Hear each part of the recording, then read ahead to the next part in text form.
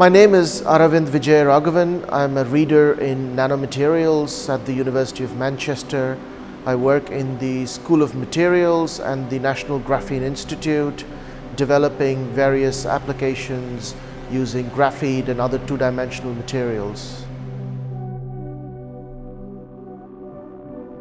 What makes graphene a really unique material is that it has a combination of superlative properties which you can't find in any other material. For example, it's the strongest material in the world. At the same time, it's the thinnest material in the world. It's also very bendable and stretchable. It's the best conductor of electricity in the world. It's the best conductor of heat in the world. It's a completely impermeable material. It is almost completely transparent. So it's the combination of these properties that makes graphene very unique and such a high performance material. So I head up product and marketing for inov-8, and I joined inov-8 3 years ago, a small British company that was founded in the Lake District 15 years ago. And we started working on this amazing project with the University of Manchester, incorporating graphene into sports shoes and delivering a world first. So the last 3 years for me have been an amazing journey, doing a collaboration to deliver an outstanding and extraordinary new product.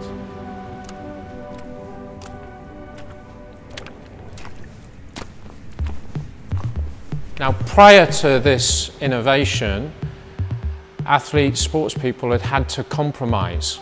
So they could have on one side the stickiest rubber that would grip in wet conditions out on, if they're out running, fell running, hiking, etc. Or they could have very durable rubber. They couldn't have the combination of the both. So the real benefit of graphene grip by inov-8 is no compromise is needed. You now get the ultimate in sticky grip and the ultimate in durability combined. And that's proven by science, so with the University of Manchester, but it's also been proven by the testers that we've had out there and now independent reviews as well. We've launched this initiative with Ellis Brigham, a premier outdoor retailer from the UK. They have a range of graphene products, and they were also founded in Manchester. And it's something that makes me very proud because this is a northern powerhouse, all coming together and launching a world first, which is fantastic for the northwest of England.